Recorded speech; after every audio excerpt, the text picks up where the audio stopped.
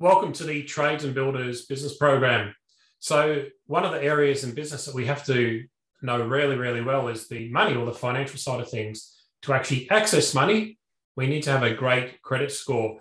Now, today, one of the presenters we've got with us is Laurence from CreditReboot. And thanks for joining us, Laurence. Thanks for having me, Moss.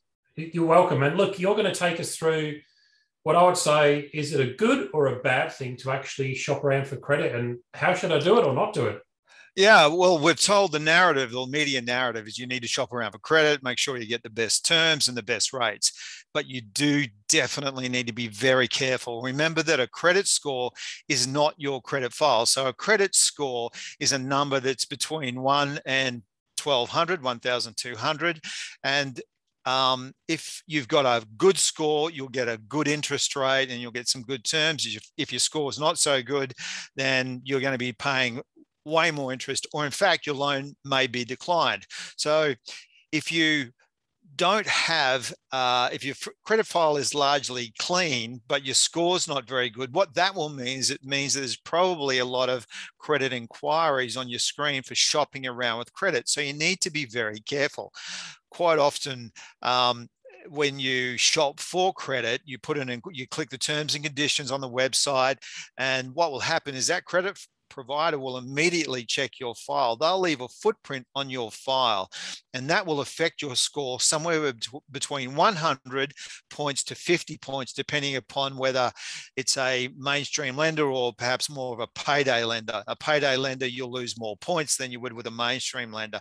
And it's a real trap that people fall into.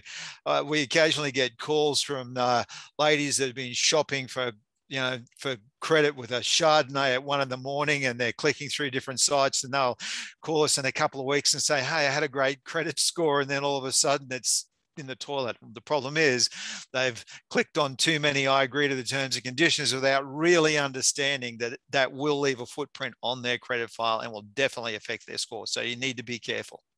So I suppose the other thing, they do that, and they've clicked on a few things, and their score's been affected. How long do they have to wait before it moves up again? Is it 6 months, or how long? Yeah, it can be there for 2 years.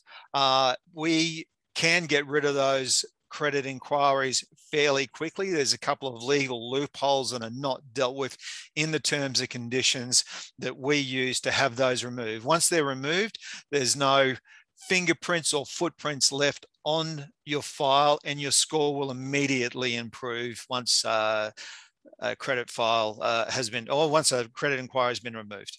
So you've got a lot of knowledge and procedures in place, but how are you going to prevent them again from getting drunk and actually clicking on the buttons again?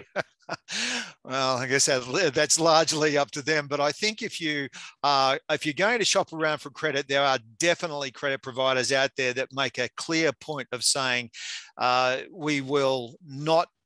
And that credit providers can do this. They can have a look at your file without leaving a footprint on your file. And that's a good idea. If you're going to be shopping around, make sure you have a look at those types of inquiries.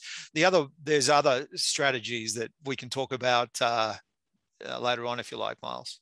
That'd be great. So look, thanks for your time, Laurence. And I know your website, if people want to go and have a look, is creditreboot.com.au, and your 1300 number? 1300 361 879. Thanks for your time. We'll see you in the next video.